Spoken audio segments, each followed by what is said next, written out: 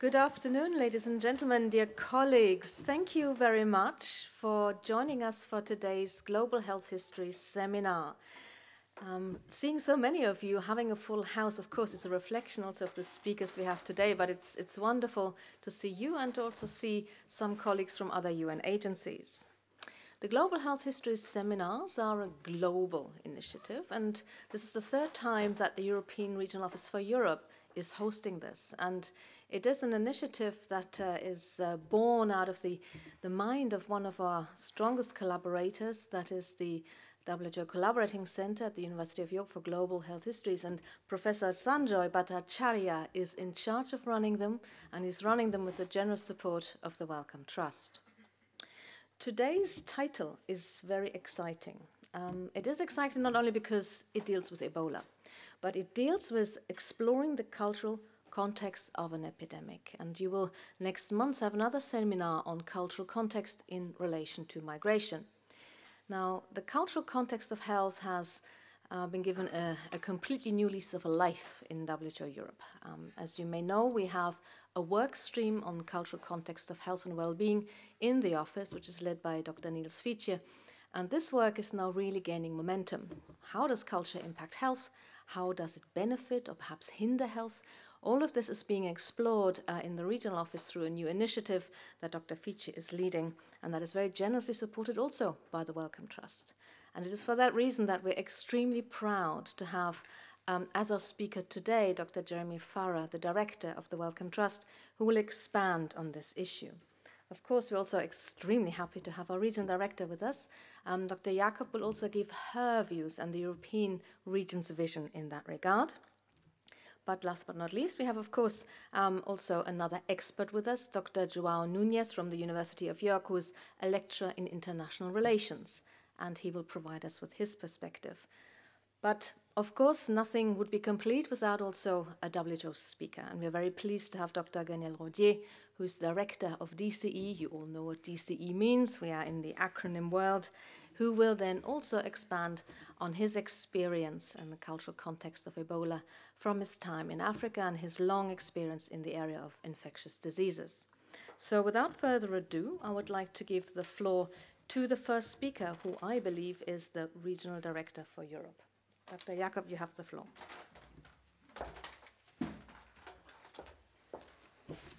So, first of all, thank you to Claudia for organizing this. It's a very great event today, and also this sequence of Global Health Histories events.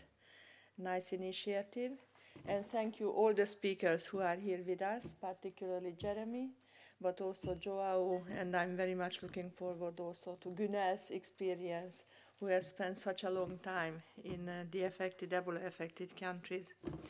So let me say that, first of all, our health is very strongly influenced by the cultural context, as we all know.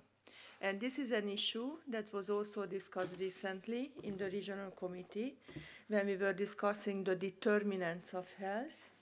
Cultural determinants was highlighted very strongly in the paper that we put forward to the regional committee, to our member states. And there was a very strong acknowledgement that both the national context but also the cultural determinants play a very significant role in how our health and health experience is formed. And over the past 20 years, a lot of conceptual frameworks have been developed, mainly on economic and social determinants of health, and they all indicate that the pathway to health and inequalities is not a linear pathway, but it's a very complex pathway, and that the diversity of the human context in which health is created and is determined plays a very important role. And a growing number of people acknowledge this, and health community has acknowledged this in the last few years, and they have been calling for more extensive work in this area, and particularly on the role that the cultural context plays in the provision of health and also in the provision of equitable health care. And in November last year, many of you may recall that the Lancet has published an extensive commission report on culture and health, in which the claim is made that the neglect of culture is the single biggest obstacle to developing equitable healthcare. And WHO Europe was part of this panel and also part of this publication. As we discussed earlier with Jeremy, in our region, Health 2020, the European policy framework, has initiated a shift in several strategic approaches. We are investing quite a lot these days into upstream approaches, particularly into determinants of health, which also includes the cultural determinants beyond the lifestyles, behavioral, social, economic, and all the others. We are investing a lot into equity issues, into new strategic directions like life course or the resilient communities. And all this requires, as we all know, intersectoral approach, interdisciplinary engagement, and whole of society approaches. And Health 2020 has reintroduced also well-being, which we are very proud of. So therefore, we are looking at health according to the WHO definition of health, as it is put down in the WHO constitution. And we have also opened the door in that context to a more systematic engagement in the cultural context. Of course, it means that beyond our usual stakeholders and partners, we have to reach out to health-related humanities and also to social sciences. In order to tap into this rich resource, the regional office recently has launched a project which is called the Cultural Context of Health. This CCH project, the Cultural Context of Health, is creating a platform which aims to systematically apply intersectoral and interdisciplinary research at the interface of culture and health to promote and facilitate the implementation of Health 2020. As an early entry point, the CCH has focused on how to measure and report on well-being in the culturally diverse European region, where ideas about what constitutes well-being differ widely. An expert group on CCH has been established, and the report from its first meeting was published in a report which is entitled Beyond Bias, Exploring the Cultural Context of Health and Well-being Measurement. Well-being and its cultural context is also one of the chapters in our recently published European Health Report, which was just launched in the Regional Committee in 2015. And needless to say that Ebola has shown us how important the cultural context is. And similarly also migration and health has shown us and will show us the importance of cultural context. So I'm very pleased to hear, Claudia and colleagues, that this will be the topic of a seminar in 1 month from now. Cultural practices by local populations, particularly the burial rituals, played a crucial role in transmitting the Ebola viral disease, and I'm sure we will hear more about it both from Jeremy and also from Gunel. WHO recognizes that the design and management of any outbreak response also needs to reflect the cultural context based on adequate anthropological knowledge and community engagement. In order to build more locally appropriate and socially informed responses to any acute health threat, whether it is Ebola outbreak or any other infectious diseases, advice is needed that engages with crucial socio-political and political dimensions. Also, a better understanding is needed on the positive role that the culture can play in promoting resilience in the communities that are faced with particular healthcare challenges and health challenges. So before I pass on to the speakers, I would like to express a few thanks. First of all, big thank you to the experts who are invited today and who accepted our invitation to speak to us in the upcoming time. And we are extremely grateful to being here with us and to share their thoughts. In particular, I would like to express thanks to Professor Jeremy Ferran and the Wellcome Trust for their trust and support in the past years and in the upcoming period also to the WHO project on cultural context in health. But I would like to express thanks also to Gunnar, as I said already, for the many months that he spent in the affected countries. So, with this, without much ado, I would like to hand it over to the speakers and thank you again and tell you that we are very much looking forward to the upcoming 1.5 hours or so. Thank you very much.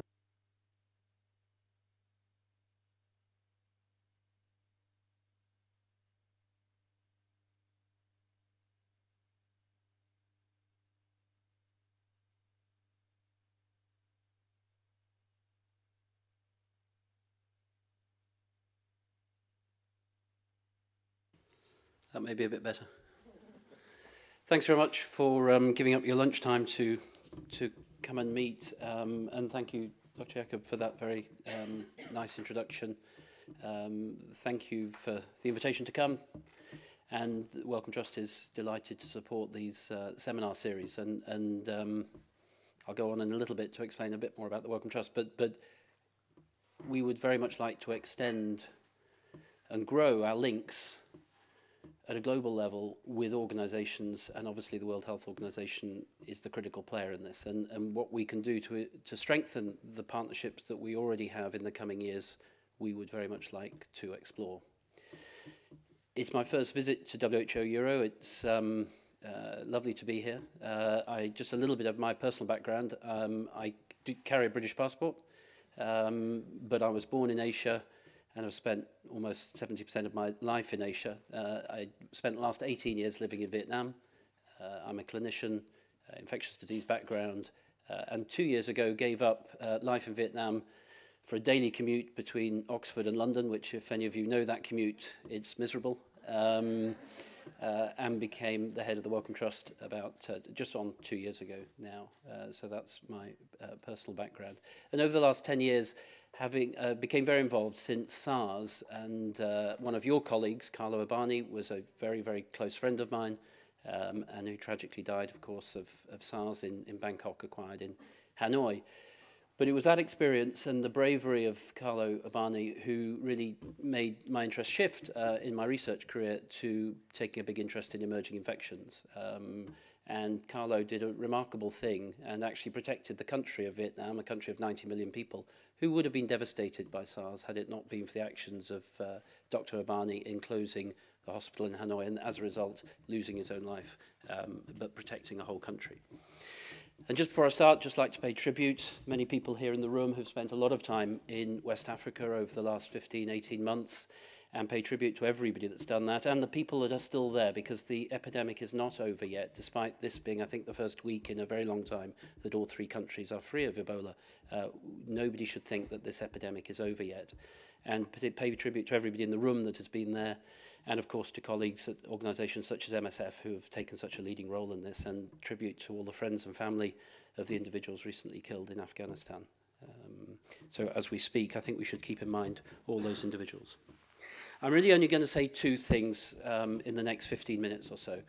That is that I think we live in a remarkable era, a remarkable period of history when the world is changing at an unbelievable pace. And all of our organisations, the World Health Organization here in Copenhagen, and my own organisation, needs to adapt to that. And the second half of the talk, being cheeky to talk about where the World Health Organization may go in the future. And you can ignore that bit if you wish. Wellcome Trust, established about 80 years ago by Sir Henry Wellcome, an American who became naturalised to be British and so became a Sir.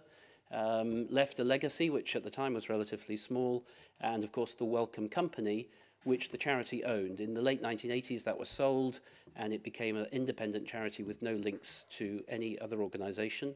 We have our own endowment. We're lucky that that is in the ballpark of about 25 billion euros currently. And we aim, we hope, in the next 5 years to be able to support research around the world to the tune of about 7 or 8 billion euros. We've increasingly, and of course it partially comes from my own background, wanting to take a global perspective and wanting to contribute to that global agenda as we go through a period of change. And if there are things that we can do together in the future, then our doors are open. We are based in London, but it's not that far from Copenhagen. There is good coffee. Most of the people in the Wellcome Trust are nice, and you're very welcome to come and see us. And we hope that we will be invited here again, although after you hear the second half, you may not. So we live in a period of remarkable change, and there are many, many drivers of this. And I think I'll come back to Ebola in a minute, because I think it sort of epitomizes some of that change. Of course, some of the changes are around the environment. The environment is changing at a fast pace, and if the current issues of migration within Europe I do not think are an isolated instance, and the movement of people, because driven by inequity, driven by conflict, driven by political instability, is going to become a feature of all of our working lives. And we need to be able to work collectively to be able to deal with that. Travel and trade is pushing the boundaries of nation states beyond their capacity to cope, and as a result, people are moving on an unprecedented scale and an unprecedented pace. We've also got health systems around the world, which in many parts of the world, not necessarily here in Western Europe, but many parts of the world were established in an era of infectious diseases when, in all reality, and this was my background, mostly quite young people got infected, they came into a clinic or hospital, they either died very quickly or got better and went home. The new world of health is a very different one. And many countries, not so much Western Europe, who was able to reduce the burden of infectious diseases before the rise of the non-communicable diseases became so obvious. But many parts of the world, Vietnam is an example of this, Sierra Leone is another example, and the vast bulk of the world are now having to deal with the double burden of non-communicable diseases and infectious diseases at the same time in a way that Western Europe never had to do. And the health systems around the world on the whole are geared towards that more short-termism, which is the nature of infectious diseases. And unless those health systems change and adapt to this new world order, then I think we will continue to see systems that are not resilient to the surge that is needed occasionally as things change and as things develop, or as people move and change the pattern of burden of diseases. And Ebola is an example of that. 12,000 people or so have lost their lives, that's people confirmed, but inevitably the burden is far bigger than that. The virus has not changed significantly since Peter Piot dropped a vial on his foot in Antwerp or wherever he was in 1976. The virus has not changed dramatically. What changed is the cultural context in which it occurred in 2013, 14, 15, and who knows about 2016. The health systems were not resilient enough to cope with that, and Sierra Leone, Guinea, and Liberia are examples of countries all around the world with those with fragile healthcare systems. And the society in which it occurred has changed as well. A rural outbreak in DRC in 1976 is not the same as an outbreak in the middle of Freetown in 2014. Societies are different, the way societies work together are different, the way individuals within those societies behave is different. The average number of contacts in the Democratic Republic of Congo in 1976 of a single Ebola case was somewhere between 7 and 11. In 2014, that was 150 or so. And so the response to it cannot look backwards and think, how did we respond in 1976? But it has to be forward-thinking. History doesn't repeat itself. It does rhyme, and there are lessons to be learnt from history. But we have to think forward, not backwards. And in our thinking about how to put in systems in place, both to prepare for and then respond to, we need to look at the world as it is today and will be in the future, rather than the world as it was. And Ebola is not a rare event. In the decades since Carlo Urbani lost his life or so, there have been a series of these epidemics, some of them national, some of them regional, some of them global. And throughout each of these, we have, in the main, failed to prepare and respond to them, despite years of preparation. SARS, Nipah in Malaysia, now in Bangladesh, H5N1, H1N1, MERS in the Middle East at the moment remains a major cause of concern. We don't, after 3 years, understand what the zoonotic reservoir is. We don't have an adequate treatment. We don't have a vaccine. And we're not sure of what the epidemiology is, human to human or animal to human. That's unacceptable in the 21st century. So we need to be able to have systems that allow us to both prepare for and act, and the WHO needs to be at the centre of that. Public health is also changing, and one of my major concerns coming back to Europe after being away for almost 20 years is that increasingly, as we educate young people who are going to be the leaders of tomorrow, we are educating them in silos in a way that we did in the 19th century but is not acceptable in the 21st century. We're isolating even within public health, which should be, public health should be perceived across the whole spectrum of 21st century public health. It isn't just about classic public health. It has to embrace, yes, the social context of health, yes, the society in which it operates, but it also has to embrace modern genomics, modern information technology, social media, the way societies are structured and organized, and it has to embrace vaccines and therapeutics and diagnostics. And I worry that as we increasingly train people in silos, we are going to lose that capacity to bridge between areas.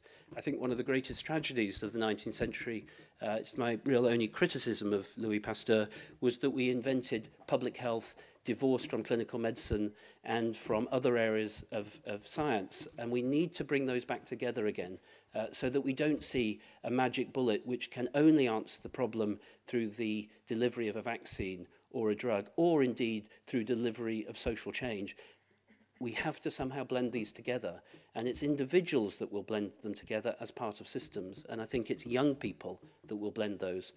And if we don't educate people in that broad approach, I think we will continue to go down the silos that will ultimately hamper our ability to deliver healthcare to those who need it most. What is the role of the WHO in this? Well, there is, as you're aware, a crisis of confidence, I think, in the World Health Organization at the moment, and Ebola has put tremendous strains on the organization. There is no doubt that all of us around the world, with the possible exception of, with the exception of the brave individuals who responded very early, and I again think MSF deserves great credit for that, but it wasn't just a failure of the World Health Organization. We all failed. It was a collective failure. Governments, national organizations, and supranational bodies. And the first phase of the epidemic, from the start of the epidemic in those first few months, was clearly a very bad time. I do think that the second phase of the epidemic, when the world responded, and I'm talking now from August, September, October of 2014 until the present time, actually many, many individuals, and including the World Health Organization, deserve great credit, because I think the world did manage to turn the epidemic around, and if it hadn't acted as it is, the epidemic would still be going on. So although there is a crisis, crises are also a remarkable opportunity to bring about change, because it is a dawn of a realization in a relatively conservative world where we can bring about change when you accept and identify that the crisis has happened and it's a time to change. The World Health Organization, along with the United Nations and many other world bodies, of course, were set up in the 1940s after the Second World War, when there was a great desire to do things in a different way. I think the World Health Organization and other organizations need to come up into the 21st century. There needs to be very strong leadership. The nation states, which is the WHO's greatest strength, the fact that you are representative of your member states, the member states have to be willing to be led. They have to be accountable as nation states, and they have to be held accountable, and the WHO needs to be more, in my view, than a managerial secretariat, and needs to be given the authority and backing of its member states to provide leadership. The world is desperately searching for that inspirational public health champion that holds countries to account, is accountable, and that's very important. But I think the future of the WHO is incredibly bright if it grasps that mandate and then lives with it. And there would be huge support for the organization doing that. You currently have a Director General who has 2 more years in the role, and I think there's a certain amount that Margaret Chan will be able to achieve in the next 2 years. But of course, the reality is the major reforms, that major new era is going to become to the next Director of the WHO, and that is a really crucial appointment. And it is time to move, whether you're at the WHO or the IMF, or the World Bank, or any of these other agencies, it is time to move away from somebody else's turn, somebody else's regional office term, or whatever. It's crucial that the best individuals are in these posts, because the world cannot do without a very strong World Health Organization. Yes, there were mistakes, as I mentioned, but as the world increasingly fragments, and you can see this in the geopolitical restructuring of the world that's going on at the moment, the change in dynamics, the rise of the BRIC countries and other countries around the world is going through a period of profound change after having actually a period of fairly stable geopolitical structures. That is changing, and that is a time when these global bodies need to be ever stronger. That is not, as the fragmentation occurs in influence, it's critical that the member states are represented at the central body, which look after all of us rather than looking after the few. And your capacity to be representative and lead those member states, I think, is absolutely crucial. And there is no greater need for that solidarity, that equity is at the heart of that, access to the benefits that can come from this golden scientific age, and that you are the organization to pull it together. I believe you need to grasp that. I believe you need to be held accountable for that. And you also need to hold the member states accountable for their actions. The world has never needed a stronger WHO than it needs today. There is much to consider about the whole structures of the WHO, the regional offices, the national office, headquarters, etc., but I think that is for another day. I do think the next 2 years there is something that can be achieved coming out of the Ebola crisis that pulls together in an organization. You are one organization. You're in Copenhagen or in Geneva or in the national offices, but you have to be a single organization because that is your greatest strength. And you have to speak with us as a single organization. I do believe that the Ebola has taught us that if we don't pull together surveillance, the international health regulations, the capacity to review those, and for member states to meet their commitments and to be held accountable for those commitments and to be able to verify those commitments, and the WHO to be accountable for doing that. I do think that needs to be pulled together in an entity which is protected from budget cuts, has its own director that reports to the Director General of the WHO, and which is held accountable for preparing for emergencies. An autonomous unit within the World Health Organization family whose governance is independent and transparent and is held accountable for preparing for and responding to epidemics. And that needs to pull together everything I talked about at the beginning. This isn't just about a technological solution. This isn't just about another vaccine.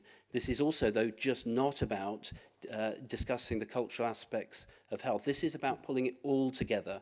And one of my worries, as I say, is that if we spread that out too thinly in any organization, we risk siloing each of those and we don't pull them back together again. As we are with the international health regulations, which were a milestone in WHO's history, still 2/3 of countries within it do not meet their commitments within the international health regulations. That should be unacceptable, and we do need to hold countries to account, and we do need to change the incentives and disincentives, and we need to be able to better share the benefits of meeting those commitments than we do at the moment. At the moment, there are too many disincentives and blames if one is responsible for preparing for and dealing with epidemics. So the WHO's role to convene, to share knowledge, to ensure that rich countries don't dominate everything and that there is equity and solidarity, I think, is absolutely critical. And WHO's role as a normative functions in setting priorities and holding countries to account. So very much of what was in the Stocking report, and I think will come out of the Institute of Medicine report and the Harvard Lancet London School of Hygiene Tropical Medicine report, I do think needs to be embraced. And I do think this is the time when member countries would be absolutely willing to back in a new way the World Health Organization. And it isn't just about member states. As the world changes, I think non-state actors become also a very critical player in this. Civic society becomes a critical player. And again, the World Health Organization could be the forum and with the authority that would bring these together.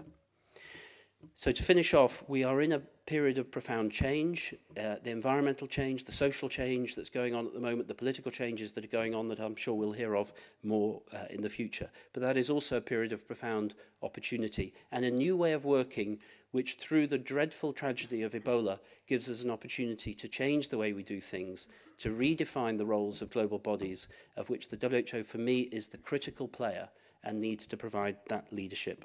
The 21st century will bring challenges that we have never faced before, but we are also at the dawn of a golden scientific age. And I use science there in its broadest sense, that includes social science, it includes demographic shifts, it includes urbanization and travel, and also includes genomics and vaccines and drugs. We should not be separating them, we should be pulling them together. I think the World Health Organization has got a unique moment in history when it could seize that chance. And through the last 2 years of Margaret Chan's period, I think and hope she will. And I think for the new Director General, that's a critical role that she or he will need to play.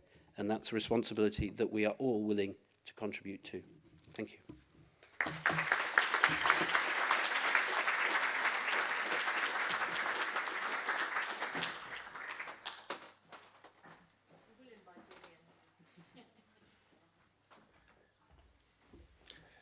Good afternoon. Thank you very much, Jeremy, because you mentioned WHO, and I was actually together with David Eman leading the semi-independent division for 15 years, dealing with outbreaks response, dealing with SARS, dealing with the revision of the IHR, and I'm pleased to see that this is not forgotten. And in particular, I would like that we build sometimes more on what was successful before and not just looking at what went wrong this time. But anyway, this I'm saying that because there's a lot of things experience within the organizations. Good morning or good afternoon, everyone. I want, first of all, to acknowledge the WHO Euro Ebola team, because I know there are many in the room, from Christiana to Colin to others. So please, I'm going to be a bit more with slides, a bit more technical sometimes. Just feel free to interfere or to ask, to comment. I have my slides here. I don't know if I should, yeah, it works. Okay, first of all, when it comes to the cultural context, what is probably important is it's just this slide, because this slide is about simply the cycle of Ebola, how Ebola gets into community. And what is interesting here is to realize it comes from the wild, it comes from the dark forest, it comes from monkeys, and all these things play a role in our own perceptions. There is a lot of misperception about Ebola, depending on our culture, being Africans living in the forest in Guinea, for instance, or ourselves going to respond to an outbreak of Ebola. There is a lot of misperception. So part of this cultural context is actually to understand what Ebola is about. There is a wide cycle of Ebola in the forest with an animal reservoir, not proven 100%, but 99.9%, which are fruit bats. And these fruit bats simply could infect, through various mechanisms not fully understood, could infect monkeys, usually small monkeys, and as you big monkeys on the ground or other games that could be infected. They could infect a man, typically a hunter or a charcoal maker or somebody who lives in the forest and cut trees, or that's often the case. And then it goes to the community and it's amplified. And what is interesting is to see why it's amplified. It's amplified, we can say, about traditional healers and funeral practices. But in fact, more importantly, it's amplified by hospital and by the health system itself. So all large outbreaks we've seen have also, we see that the health system is actually playing a major role in the amplification of the epidemic. No need to go into detail, but this slide now to show you that this is not a huge surprise to have Ebola in West Africa. For many, many years, we know actually that the range of Ebola, and we know a number of seropositive survey in West Africa, about 13% people were positive for antibodies against filoviruses. And then we know also the range of these fruit bats, and we know we even have a strain of Ebola called Ivory Coast or Thai forest. So we know Ebola has been around for many, many years. So in a way, it's a lack on our side, I mean, a lack of preparedness, because we knew it could have occurred there. So it wasn't, in practice, should have not been a total surprise. When it comes to the features, so you have to forget about the Ebola movies and outbreaks and so on, because in fact, most Ebola patients do not have hemorrhage.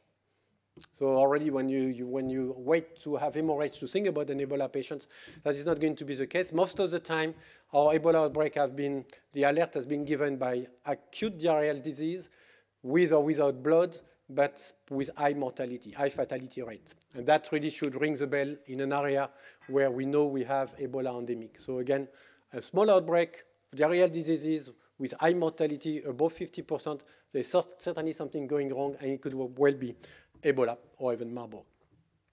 There is no real treatment. As you know, we tried actually in Guinea and elsewhere some antivirals, but didn't work so well. But the good news is there is a good vaccine that seems to be soon available. Another thing to understand, it's relatively without any sophisticated tools to control an Ebola outbreak, in fact. And we show you that we have done it in many places before and successfully. So what it went wrong this time, I don't know, but the recipe is relatively simple. It's very much people-centered. Each case, each contact is a person and need to be on board and need to be looked at very closely. And to break this chain of transmissions, as you can see, just put an example here, you just need to know around the patient who has been in contact with this particular case, and then you need to follow them up for 3 weeks. When it's done properly, people actually are reassured to be followed up, because otherwise they are concerned that they could get the disease. So seeing a nurse every day or doctors every day, many are actually playing the game relatively easily. Usually, that's what happened at least in many previous outbreaks. And then if nothing happened, it's fine. It's not highly transmissible. It's only 1 out of 10 contacts that will actually develop symptoms. So it's not... And there is I often say there is an element of luck, because of when contact disappear, if you're lucky, nothing will happen. If you're not lucky at all, it could be the time bomb that this particular contact will develop symptoms and create another outbreak elsewhere. But it's very much people-centered, the response, and it normally works pretty well, as long as you have the community with you. Just to give you an idea of previous Ebola outbreaks, it was mentioned by Jeremy earlier, I'll show on the bottom, there is one that, I put in red, actually the one that allowed to discover Ebola at that time, the 2 outbreaks in 1976, which allowed to realize there was but we were not in the middle of this outbreak. We were not in the middle of responses. The big response started in 1995 in Kikwit, former Zaire, when we had the large outbreak, which was actually, and I'm always to say it was an urban outbreak. Kikwit is about 450,000 inhabitants. It's not a village. And the fact, or the argument that it is completely new that we have an urban environment, I think it's totally wrong. We had previously outbreaks in cities. We had cases even in some Gabon outbreaks which are mentioned here. We had cases in Libreville. So it's not totally new. I don't know why this one went totally wrong. Also in Guinea, we managed not to have in Conakry the situation we had in the 2 other capitals. In the little square on the left, I just show the one I was directly myself involved in the field from 95 to 2000, and then as director of the divisions, at that time the one I supervised but was not present on site necessarily. So just to show, WHO has a lot of experience and it went well for many years. A classic Ebola outbreak, you go on site, you analyze, you investigate, and usually when you reach the peak and you start to control, you have to count roughly 3 months up to the last case that you're relatively confident. That was a Gulu outbreak in 2000-2001. And then you count this twice the maximum incubation period, twice 21 days without a case, and then you close the file and you assume it's over. So that's normally what we do. The context, of course, is certainly important, and why we have this largest Ebola outbreak ever, where we see people dying in the street, that we virtually never seen that before. To be honest, I still don't understand very well what really happened. It did not happen the same way in Guinea, but certainly in Sierra Leone and Liberia, is the fact that maybe there were virtually no capacity in the district far away, and then people went directly to the capital city, and then being completely unprepared, and then it was amplified in local health units. Maybe that's the explanation, and then it went completely out of control because above a certain threshold, you can no longer follow the contact in an organized way. And then things become totally disorganized and could go quickly out of control. Interestingly, for instance, it spread to Mali, to Senegal. I mean, I went myself to Senegal to address the Senegal issues. But it went to Mali, to Nigeria, to Spain. But I will just take the Nigeria example or Mali example in a similar African context, and they were managed. So that means it can be managed even in relatively poor infrastructure. The situation today that from Guinea, that where we have the last cases at the 5th of October, 3 days ago. So we are not yet there. In fact, we're reaching, you see in red, 8 days is exactly the time when we expect contact to develop symptoms. Most of them will develop symptoms around a week after being exposed. So in fact, we are just in the middle, in Guinea, in the middle of the hot zone. If nothing happens in the next 2 weeks, we'll be maybe on the safe side. I don't raise the issues of re-emergence of the virus now with convalescent. We have large cohorts, more than 4,000 people who are cured from Ebola, who in fact, some of them, we're not going to tell, but can still carry the virus. And we still seen in Liberia recently and Sierra Leone some cases that may well be linked to that, and not to a chain of transmission not interrupted.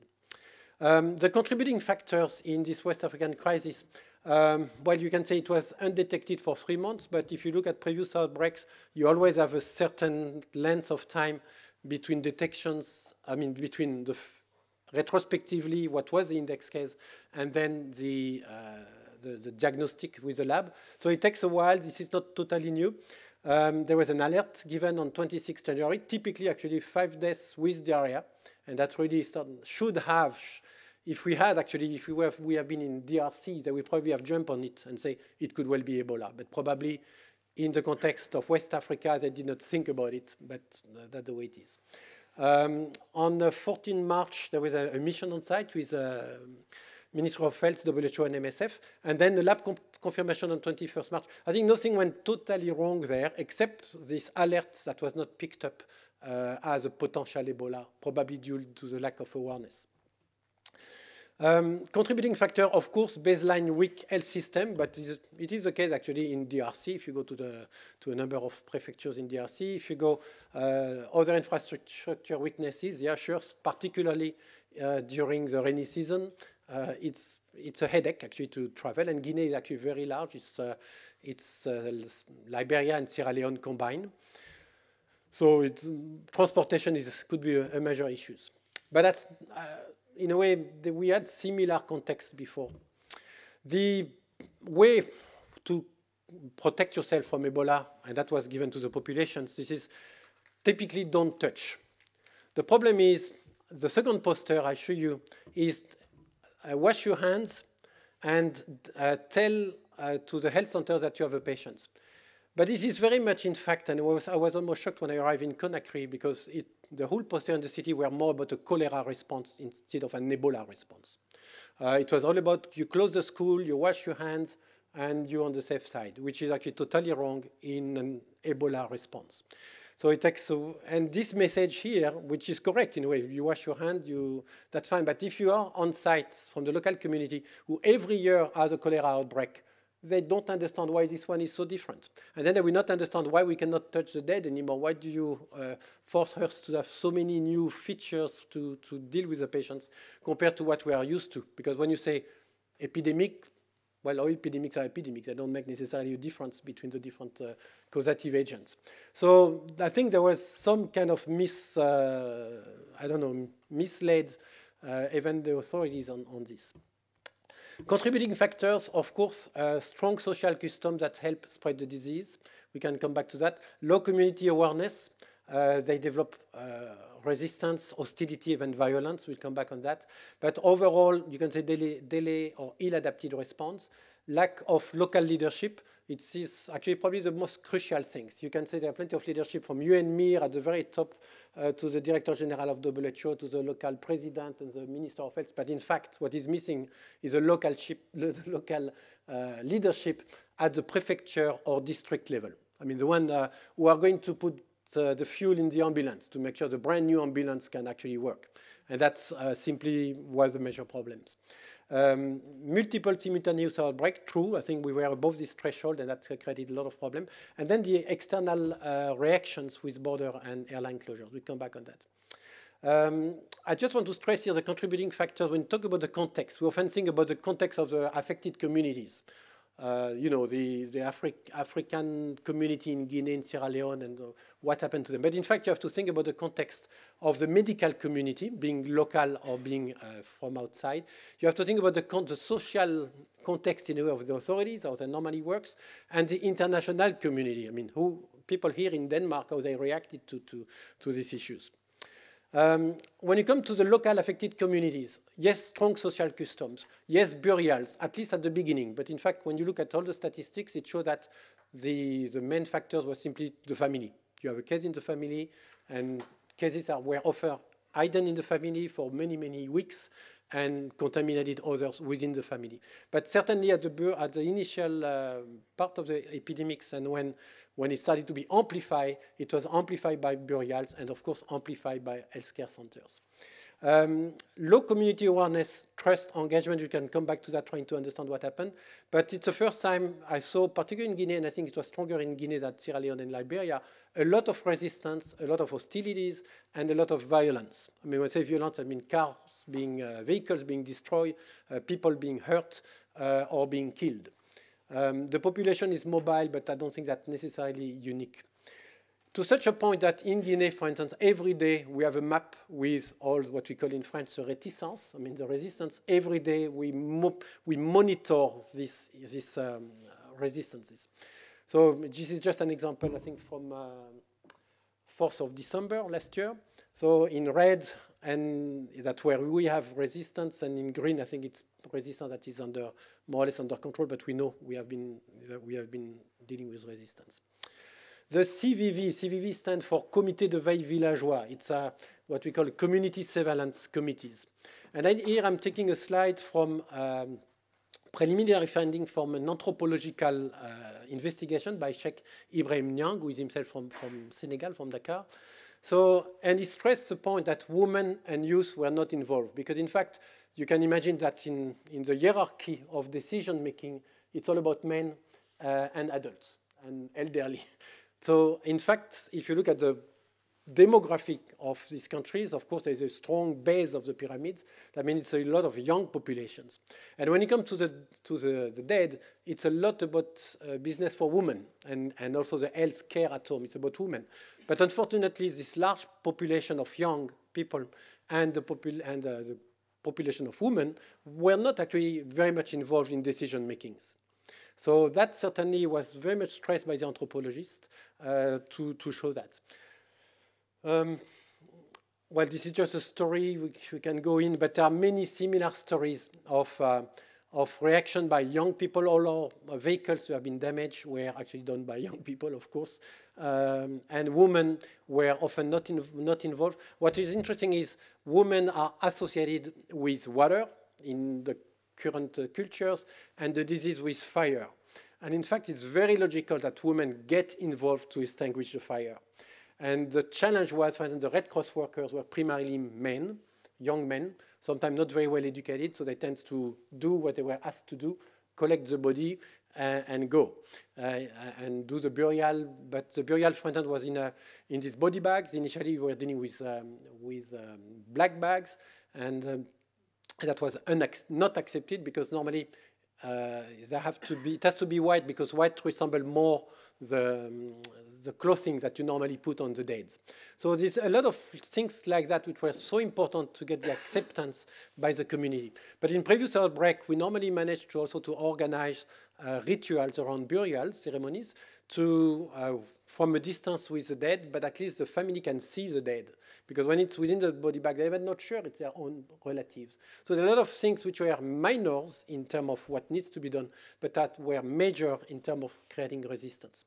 When I mentioned the issue of ambulance not having fuel, that's also a major problem because families were willing to cooperate, were waiting outside for hours and hours and hours with the dead or with the sick relatives, and nobody came.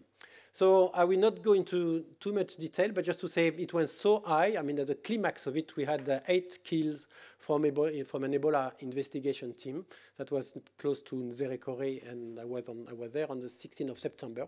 So I was just arriving from Dakar, and we were in the middle of this crisis. So it's just to realize that the violence could be very high, and it was very much because when you look at the typology of resistance, I think it's mentioned just later, it was about a war. It was perceived as a war against us, and a lot of belief that the international community in particular was actually spreading the disease. There are a lot of misinterpretation.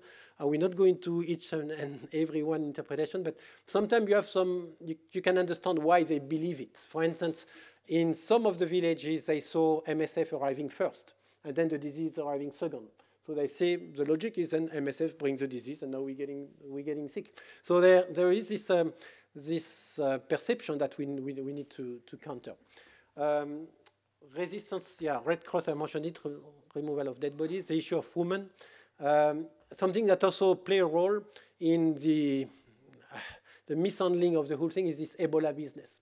There is a huge amount of wealth coming in the countries, a lot of opportunities to get a vehicle, to get a motorbike, to get many things, and also to be paid. So, you know, I'm not going into detail also on that, but that was a major issue, and all these things have been more or less addressed by now. This logic of war was very much, these young people were fighting, but really with their heart. They really believed we were going to kill them, we were going to bring the disease there. So it took a lot of time and negotiation involving the young, involving the women to calm the situations. Community wants to be actor, to talk and to be heard. I think that's a key point. Most of the time they were not sufficiently at least listened to and not sufficiently involved. And too much time when they were involved, there were money involved as well. And money involved screwed up in a way some of the dynamic. Dignity and yeah. Now I just want to speak about another community. It's a medical community, and that was very true during SARS, during many previous outbreaks. Doctors and nurses, you need to watch them. They don't follow the rules usually, and they are the first to escape and to take a flight. For in Guinea, it's not mentioned here, but I hope your French is good enough for some of you. But it's just to show in the cycle. I just show the one which involved either a doctor or a nurse or somebody from the lab. And these were the most difficult contact to follow. They knew what to do, because I knew the rules, they knew how we're going to look for them. Doctors didn't want to be followed up daily by young little people from the Red Cross or from NGOs or from nurses when you are a professor. So they were escaping. They have resources. They could easily go to the airport and take a flight. But they were not smart enough. They will not go to Conakry airport. One went to Bamako airport to fly to Paris. So we have to realize it was very much true during SARS. If you look at international spread of diseases, during that type of event, the medical community is a problem. So I'm saying it, being a clinician myself, but we have to acknowledge it. Also, this strong will, if you are an expat from an NGO or from the UN, to die at home. You believe you have a serious disease. I'm also knew Carlos Urbani, and I was in touch with him actually by phone during the SARS outbreak. He also crossed the border, for instance. I don't know at that time why, but we had at that time from Vietnam also a French doctor that flew back to Paris and infected people in Paris. And they will hide. He was actually picked up by the crew, Air France crew, and he says, no, don't worry, I'm coughing because I'm allergic. And nobody tried to challenge him because he was a doctor.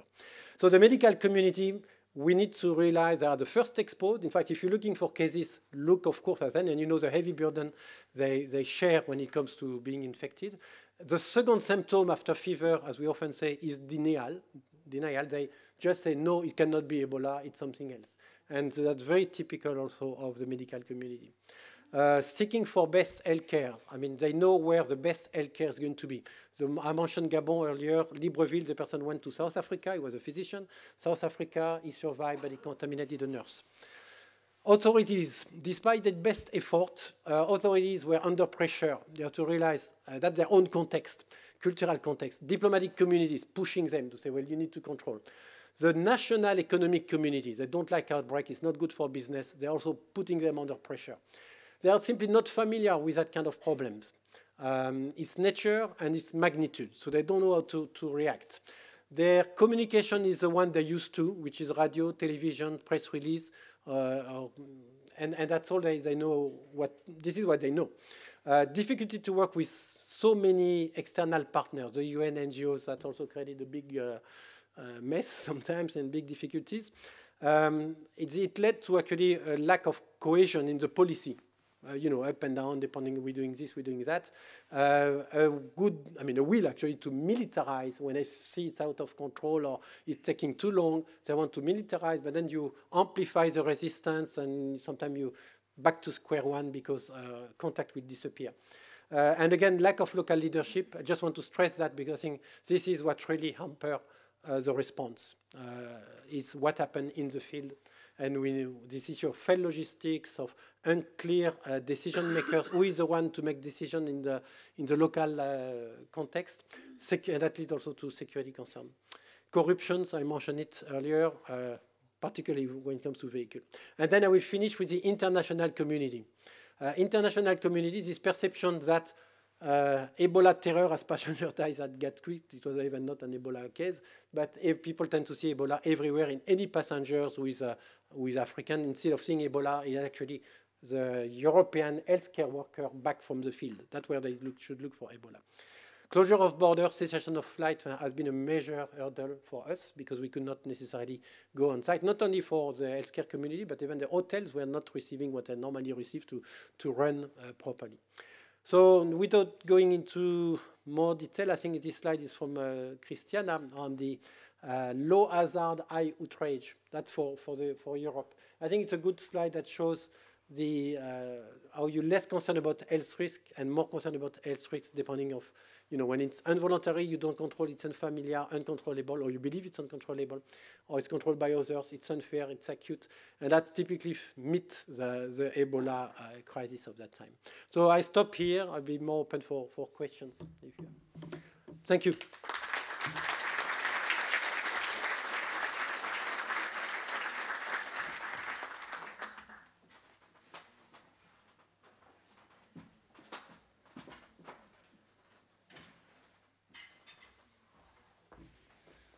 Hi, everyone. Good afternoon. It's a pleasure to be here. Thanks for having me. I think actually my presentation dovetails quite nicely with what you were saying, because what I want to say, or what I want to do in the next 15 minutes or so, is to talk a little bit about the cultural factors underpinning responses to this disease. And particularly, I'm going to be focusing a bit more on the kind of the global level and particularly how some of these issues were received outside of West Africa. I want to start, my starting point may sound unlikely, because I want to start by addressing this question of Ebola by looking at neglect. And it may seem unlikely because, after all, this is an issue that has attracted such a great deal of attention. Media scrutiny has triggered a number of high-profile interventions on the part of some states, has triggered even military-driven interventions. So is this issue actually neglected? So it may start or may come across as a bit of a strange starting point. But what I want to argue is that despite the attention that was given to this to Ebola, the issue and the broader issues surrounding Ebola have by and large been neglected, and they continue to be neglected. So taking the standpoint of neglect in global health is important in my view because it helps us to explain how the world reacted to Ebola and also to gauge whether enough will be done in the aftermath of this outbreak in order to prevent future crises. So I want to make two general points in this presentation. First, in order to fully understand how the world reacted to the Ebola outbreak and why this reaction was not timely or sufficient, we need to first come to terms with the nature of neglect in global health, the complex nature of neglect in global health. My second point is that cultural factors are paramount in this story. And I will be looking specifically at 3 factors that help to explain recent responses to this disease. Firstly, the importance of emotions, and not simply interests, in the definition of health policies and priorities. Secondly, I want to talk about the specific emotional processes that were at play and that underlie neglected health issues, and specifically in the case of Ebola, I think they were present as well. Finally, another factor that I think is important is the persistence of a crisis modality of response that falls prey to the short attention span of the media cycle. So let me begin. What do I mean when I speak of neglect in global health? Neglect includes, in my view, not simply the disregard for a certain issue, but also the failure to care for that issue in an adequate way. Neglect can pertain to a situation in which the issue is simply disregarded. That could be called neglect by invisibility. Another in which the issue is not considered important. This would be neglect by apathy. Yet another in which the issue is deemed important, but decisive action to address it is not undertaken, either because actors with the ability to shape outcomes are not willing to act, this would be neglect by inaction, or are not acting in an adequate way. This would be neglect by incompetence. So it becomes clear that neglect is more than just the invisibility of an issue. It is also about a moral landscape, and in which the issue is deemed something that does not matter, and about a political arena in which effective solutions are not imagined and mobilized. It must also be noted that neglect pertains not simply to specific diseases, but also to determinants and to groups. A disease can be considered neglected, for example, if it is not studied well enough, or if decisive steps are not taken to address it. A determinant is neglected when its role in outbreaks, disease incidents, or resilience are not recognized or addressed. A group is neglected when it is systematically placed in a position of vulnerability to disease, or excluded from high quality and affordable healthcare. So from this broad understanding, we can see that in order to gauge whether a particular health problem is being neglected or not, it is not sufficient to ascertain whether it is receiving media or public attention. It is about quality and not quantity of attention. One needs to ask whether there is sufficient awareness of and attempts to address determinants. One also needs to ask whether certain groups are being placed in positions of vulnerability. This is important in the case of Ebola, because the frenzy about the disease was not accompanied by a systematic engagement with its broader context, as well as with the different degrees of vulnerability to it. So despite the sound and fury of the headlines, I argue that Ebola, as a multidimensional, as a complex reality, has remained neglected. 2 examples serve to illustrate this point. First, the description by certain media outlets of Ebola as a new or emerging phenomenon.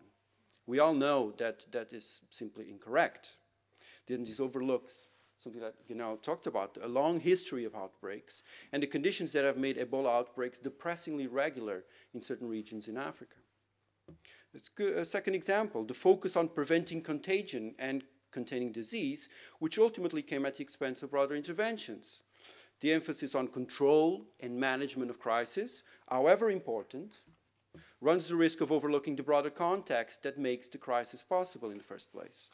There was some talk about the importance of health system strengthening, but not enough was done so far to ensure that sustainable and effective health systems are able to deal with future occurrences of this disease.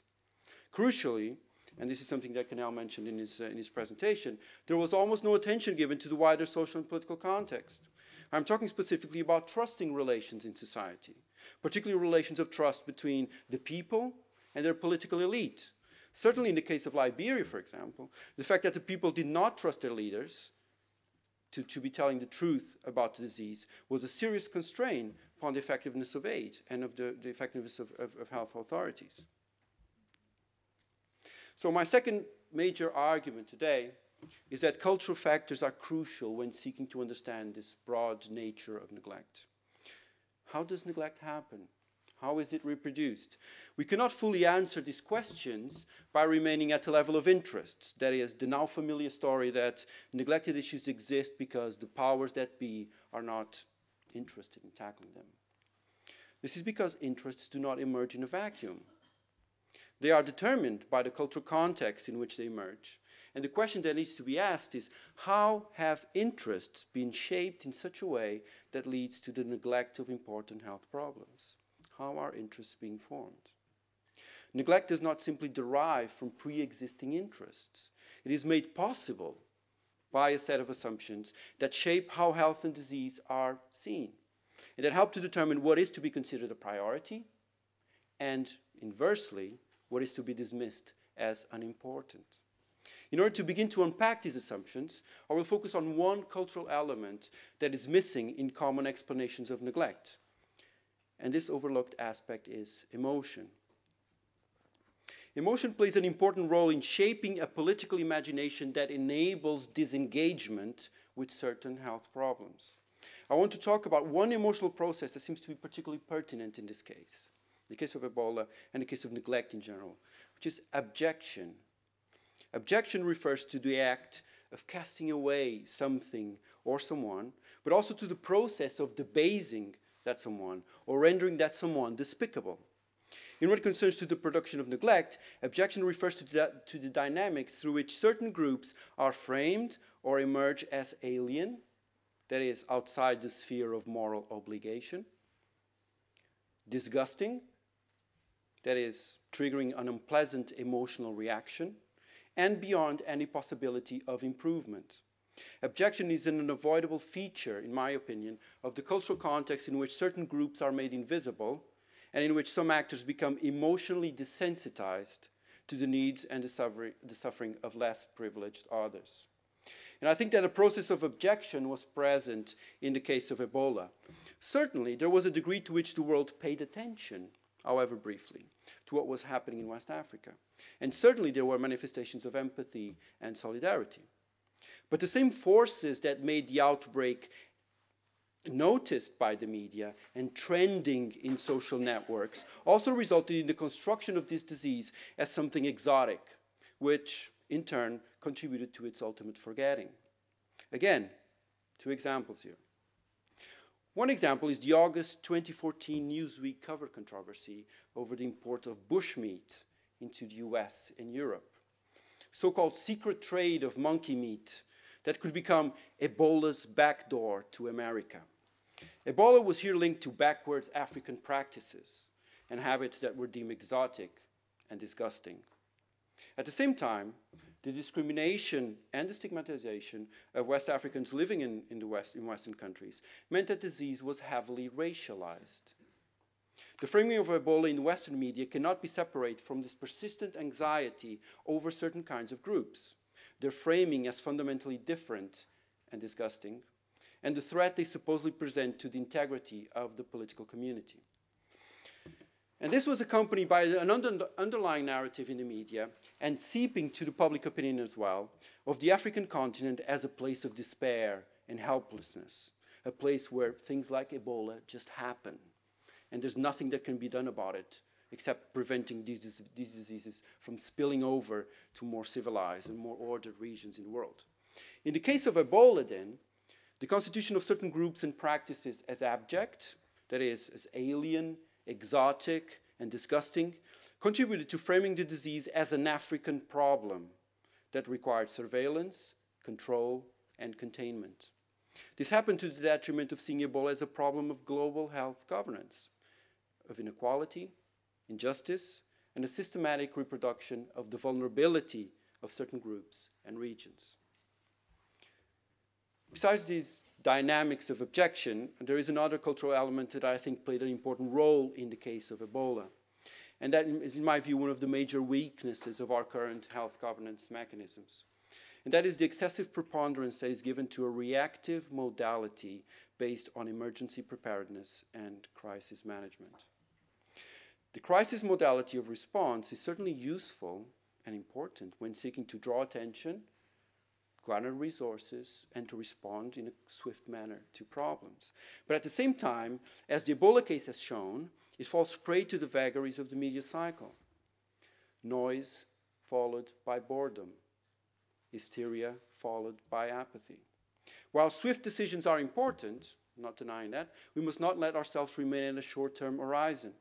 Short-term policies that fix or contain crisis should not be the sole focus of global health governance.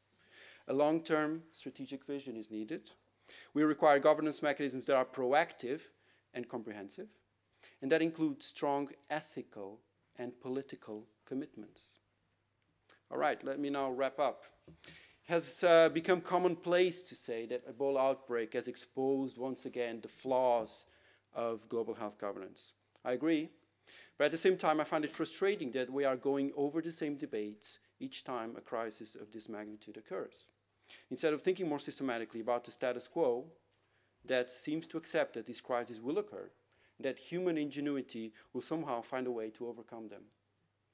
Because in the meantime, what we get is unnecessary suffering, unnecessary deaths, and millions worth of wasted resources. And I'm also frustrated with calls for consensus, unity, convergence, or more efficient allocation of resources, simply because I think that we are not all in this together when it comes to global health. We are not united by contagion. We are divided by the global structures and relations that create the privilege of some and the vulnerability of others. And without acknowledging these divisions and tensions, calls for consensus will prove sterile. This is why I think that that's important that we talk about neglect and we try to understand what are the deep cultural processes that have prevented a truly solidaristic global health. How is it that we have become separated, unable to fulfill our moral responsibility towards the health of distant others? The answer to this ethical question brings us back to culture, but it also brings us to politics. Global health governance is a political matter, not in usual petty politics sense of bargaining, balance of power, reciprocity of favors, but rather in the sense that our decisions, our policy priorities, derive from fundamental questions about what kind of political community we want to live in. And Jeremy spoke about the silo culture that exists in public health education. I agree with that. But I think we need public health and health governance to be more strongly connected with ethics and with politics.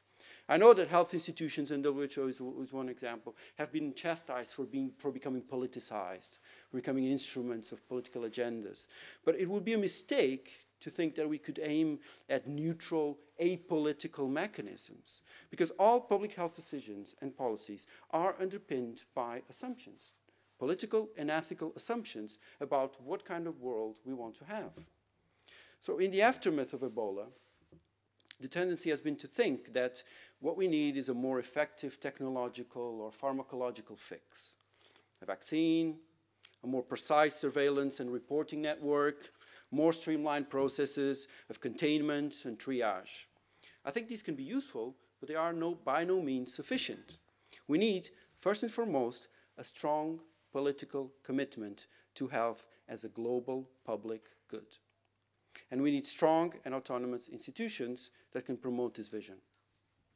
This is why I am honored to be speaking here, because despite its flaws and its shortcomings, WHO is still our best hope for upholding an idea of health as a global public good in a solidaristic sphere. Certainly, in the wake of Ebola, there needs to be a serious debate about what went wrong and what needs to change.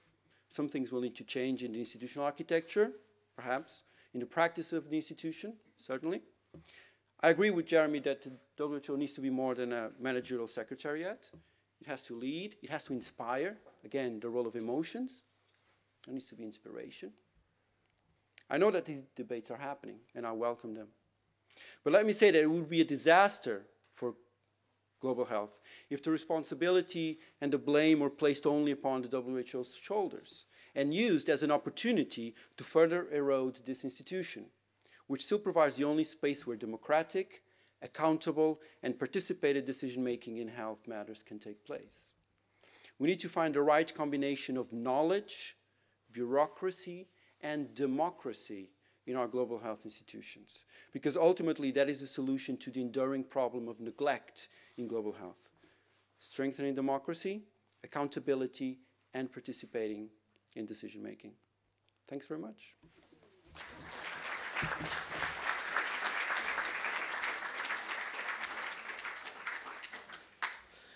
Well, it's amazing to see so many of you here. Thank you for coming.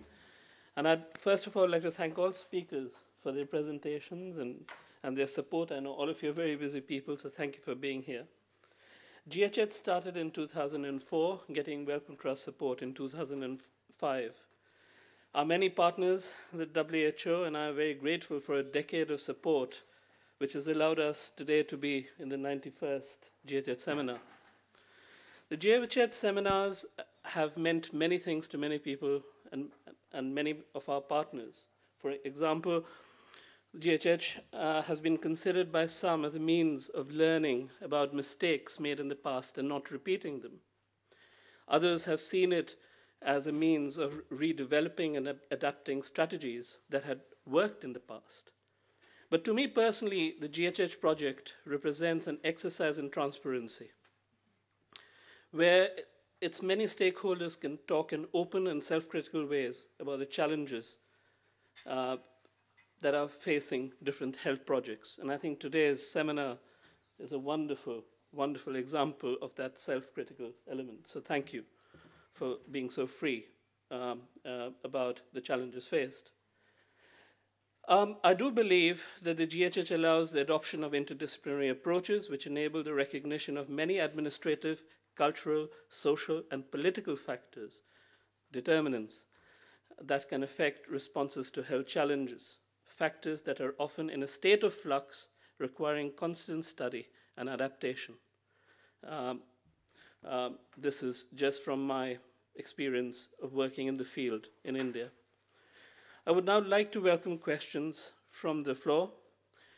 I've been reminded to remind you that please wait for microphones because we have online participants. I'm sure they would like to know who you are as you ask questions. And we're hoping to get questions from our online attendees as well. Also, can you please identify yourselves when you ask questions? We do want to keep in touch with you, and maybe people who are attending online would like to keep in touch with you. We at GHH, all our partners, want people to talk to each other openly and open up lines of communication. So thank you. Please. Sir.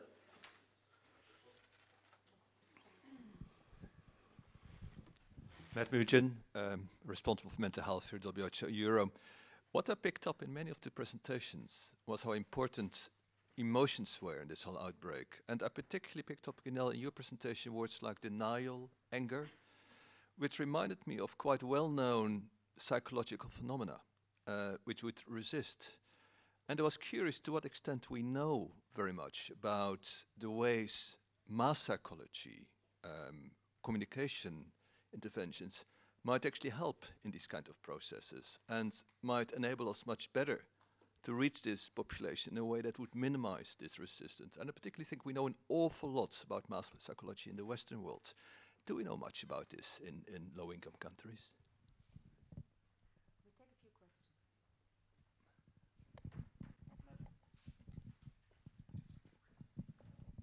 questions. Thanks very much. Thanks very much for these excellent presentations.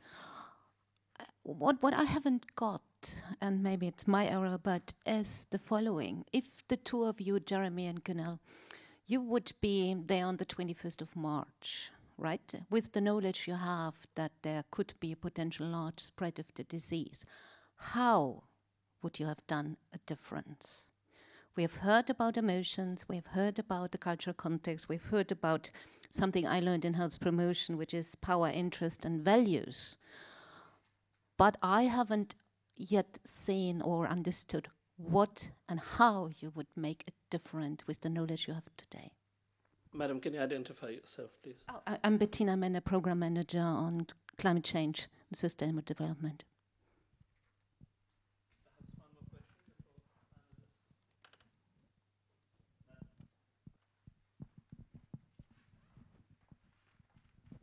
Hello, good afternoon, and thank you. I'm Eva Mata, pharmacist and health category analyst for UNOPS. I'm just thinking about the case of the Spanish nurse who got infected. Do you know, or do you think there was any other way for the Spanish government or any other European government to manage the situation? Because there was a tremendous fear of getting contact with the disease. Thanks.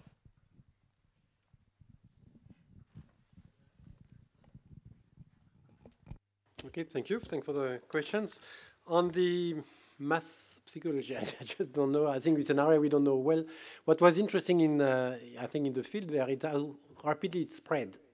Because it's not just one village. I mean, and you have to realize it's also broken by political elements, sometimes tribal issues. But overall, the rumor spread very quickly across the entire country. I don't think they all have tweets or they... but it's very clear that it spread very, very fast, probably without any need necessarily of IT, but everybody has a mobile phone there. So the mobile phone may be something which we could use better to address this point, but also which could easily play against us because it really spread a lot of rumors. The second question on what I would have done earlier. I think if I had been on site and with some experience, of course, as I said earlier, I mean, there will be an alert a bit earlier because 5 deaths of diarrhea should bring a certain level of alert in an endemic area. I will certainly immediately invest better in local leadership because I rely only on the local prefect and the local leaders, political leaders were there, but were not really the right one when it comes to operations. And I will certainly also be more careful on the advice given to the government or to the responders to ensure this is very clearly not a cholera response, but an Ebola response.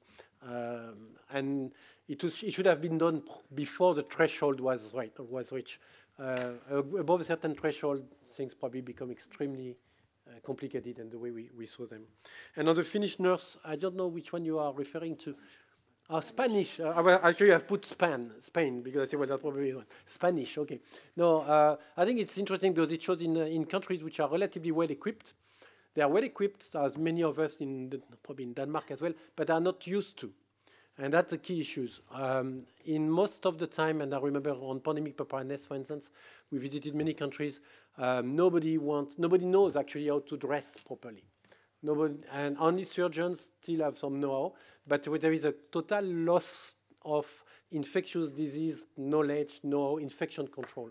And even during SARS, we see at the very beginning, the issue of Googles, for instance, were not there.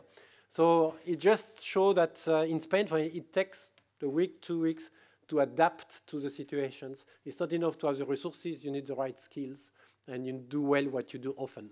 And it's true that on infectious disease and infection control, we are not often, I mean, if you are a clinician or a nurse, you're not often asked to do so. So that will be my answer. Yeah, I also can't address the issue that you raised about psychology, I'm afraid, but I'll leave that for others. I think the question you ask about what would you have done differently is a very important question, and it, in all honesty, may still be too early to have learnt the right lessons, I suspect. But I think in trying to not just avoid the question, I do think those, if you're now just talking about the response, and I put aside the critical issues that have been raised about it not just being a crisis management, but there is an essential crisis management role, because ultimately an epidemic does have to, the curve of the epidemic has to be changed, and it is possible to change it by action. So I just focus on the crisis, although fully accept that that is only looking at one element of it. I do think that there was, and this is where we may slightly disagree, I do think there needed to be an earlier recognition that 2015 is not 1976. I do think the social context that it was occurring in was very different, although there have been urban outbreaks before, not at this scale and not at this geographical spread, and therefore the need across 3 countries and then more for a really coordinated response with multiple players who were, as we heard earlier, filling different perceived or real vacuums or gaps would have assisted earlier than was initiated. And again, it goes back to my comments about silos. Different organizations and people arguing that they had the answer. Whether the answer was a social one, a cultural one, an anthropological one, or a vaccine one, or a drug one, or a farm one, the truth is that none of those on their own can be an answer. And that the skill for the future is to realize the strengths and weaknesses of all of those and get them all to work together. Because it's the synergy between those that will actually make a difference rather than seeing them in isolation. So I think anybody that argues from any of those silos that that single silo will be the answer, I think that's where we need to learn in the future to work in a different way.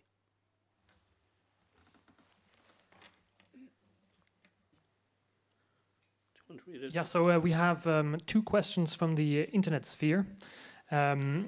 One is from Doug Milford, and this is really looking at taking some of the lessons learned about culture, cultural context, and looking at a different question. And he asks, are there any applications of cultural lessons learned in the Ebola crisis as they relate to the anti-vaccination movement? So is there any transfer of knowledge there? And then we had another question. It was said that the world needs a very strong WHO. How can we make WHO fit for this purpose?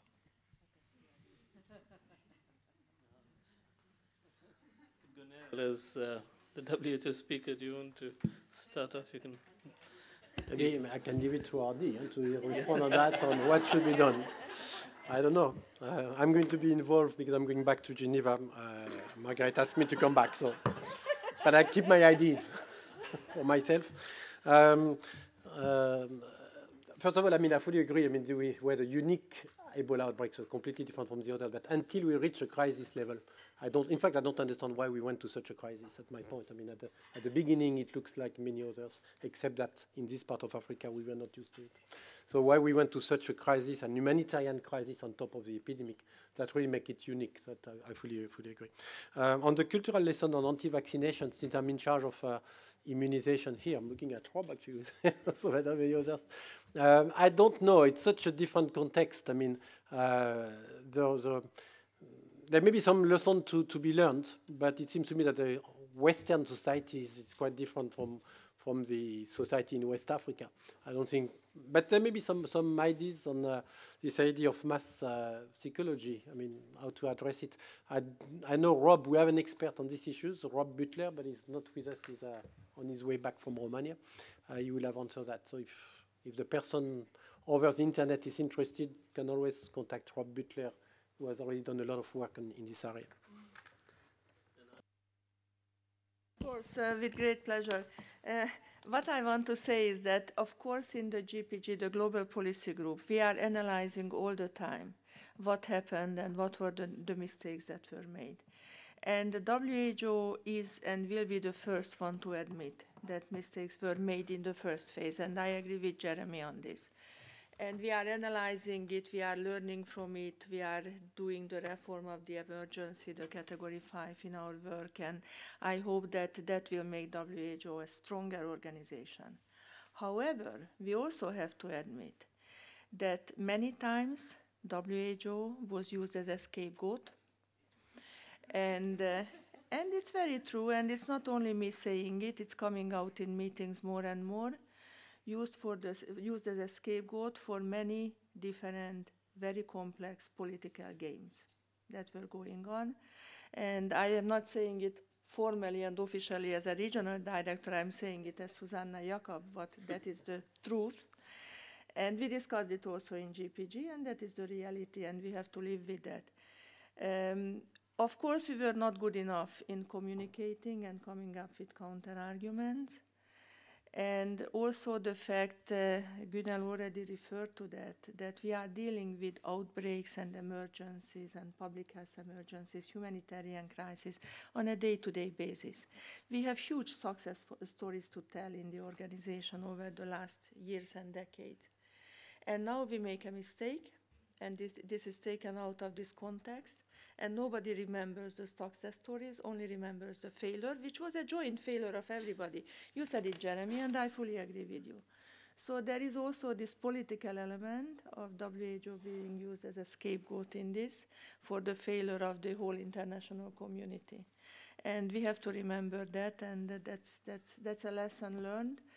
And we have to put it on the table because this is the reality.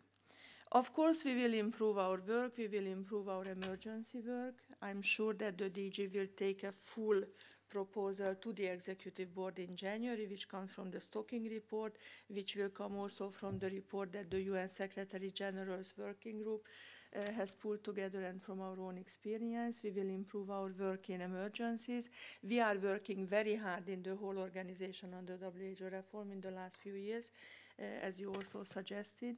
The SDGs will be also extremely helpful in this regard, because the SDGs, which is nothing else than an integrated approach, a very broad public health approach, which puts a lot of emphasis on the determinants of health in the various goals.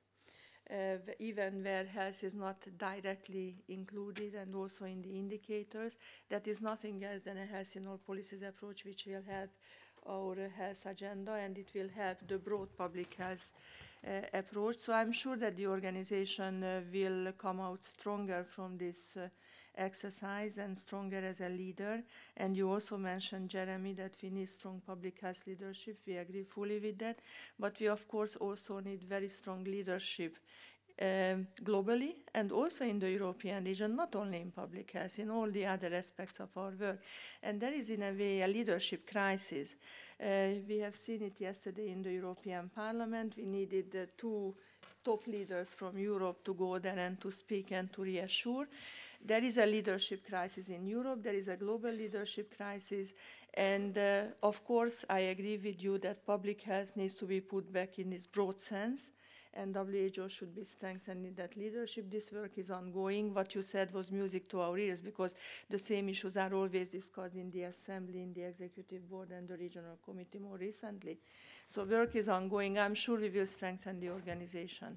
But there is a political element, and that is my key message, that we cannot say in the open governing bodies meeting. We can say it here between the friends.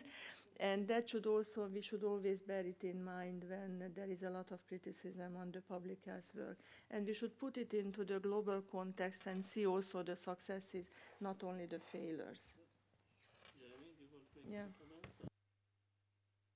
No, I don't think I've got anything to add. I agree with all of that. And I'd reiterate what I said earlier. I don't think the world has ever, the need for a strong WHO has never been greater.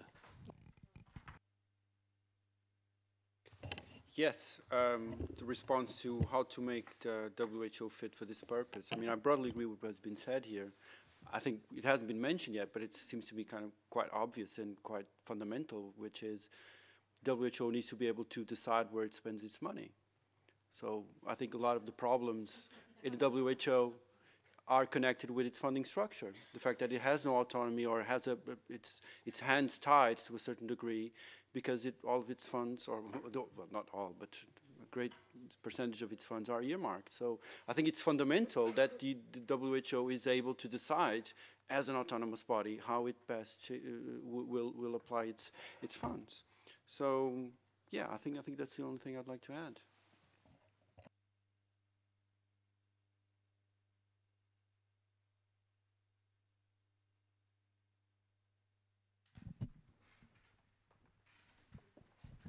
Thank you. My question is quick. I don't know if the answer is quick, but the first speaker spoke a lot about the weak health system that we had in this country that was the cause of many of the troubles.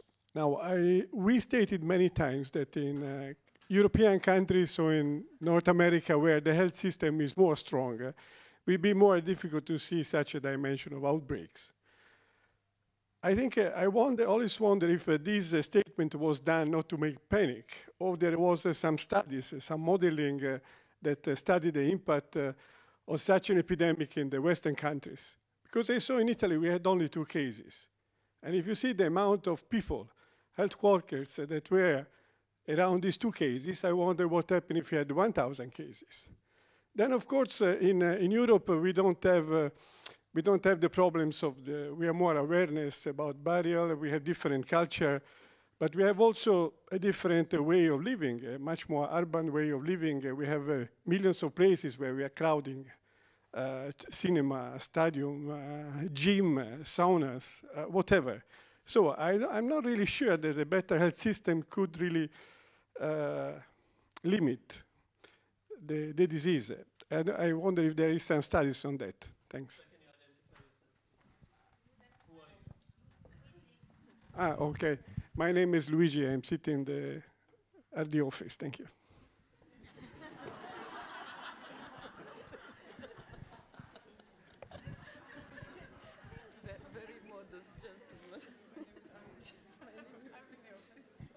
Thanks, Luigi, for the questions. In fact, you raised the question of the vulnerability of the developed world. And if you just look back to SARS, for instance, that was amplified not in the developing world. It was amplified in very modern hospitals, in Hong Kong, in Beijing, in Toronto, in Singapore. We were not dealing with Kinshasa or Libreville. So we need to keep in mind that vulnerability is there because infection control. It's not that we cannot make it happen. We can, but there is this know-how which is not there. It takes some time to adapt. But I think the key protection we have is certainly the quality of life. I mean, the quality of housing and transport. But in some areas, like buildings, for instance, there have been a lot of work done during the influenza pandemic, to realize that some buildings could be actually could sustain transmissions because you cannot open windows. The air go from the ground floor up to the 5th floor, etc., etc. So there are many things are built now without thinking about vulnerability to infectious diseases, and that certainly needs to be looked at to make sure we build strong hospitals and also our way of life to not make us vulnerable. So that's all I could say on these issues of Western world. Could I just briefly add something to that? Because I think certainly public health systems are determinant and are crucial for responding to these kinds of problems. But I think also important is whether, is the social context in which these health systems are located. What is the use of having state-of-the-art hospitals if people don't use them, people don't go to them because they don't trust them? We know that in the case of Ebola, there was a serious problem of people just underreporting cases. They were not going where they were told to be going because they did not trust their health authorities. And this was connected with the fact that they did not trust their political authorities, period. Okay, so the question is not just about what kind of health system you have in terms of equipment, in terms of resources, of staff, etc. It's also about whether the public trusts these people, trusts these ways of dealing with the problem. I think you raise a very important issue, and I think being optimistic about the future, the world does have to realize, and maybe it's realized it, I don't know, during Ebola, and it certainly should have done during SARS, that actually we're all vulnerable, and that we all have to be in this, and the inequalities will drive much of it, and that whilst nation states will be the primary drivers of delivery of public health at the national level, there is a desperate need for a global organization that brings us all together, because we are all going to be vulnerable at various times. And I think we've lost sight of that a little bit in the last 10 or 20 years with the neglect that we heard about earlier. And maybe out of this crisis, that sense that actually we're all vulnerable will help the world rethink its global architecture. I'm going to give the floor to the RD for some final comments very soon, but before we wrap up, I want to thank Niels and Claudia for your tremendous support. I haven't identified myself after telling all of you to identify yourselves. I'm Sanjay Bhattacharya. I represent the WHO Collaborating Center for Global Health Histories at the University of York. And then on behalf of my center, I'd also like to finally thank the speakers once again, and our colleagues, WHO colleagues in Geneva, who have also supported us, especially Jing Wang Cavalante, who I think is online. So thank you all. And RD, please. Just to thank all the WHO collaborating centers, including the ones that are here present. They support our work tremendously. And I encourage our colleagues to involve them even more in our activities. And special thanks to the Wellcome Trust, not only for the presentation today, but also during the last few years for supporting our activities, for secondment, and looking forward to working very closely with you. And we will take on your offer and come and visit you in London, but you are also welcome to come back here to the regional office, and hope to see you around many times. And I'm very much looking forward to the next seminar on the same topic, on a similar topic, I mean on migration and health, in a 1 month's time. Thank you.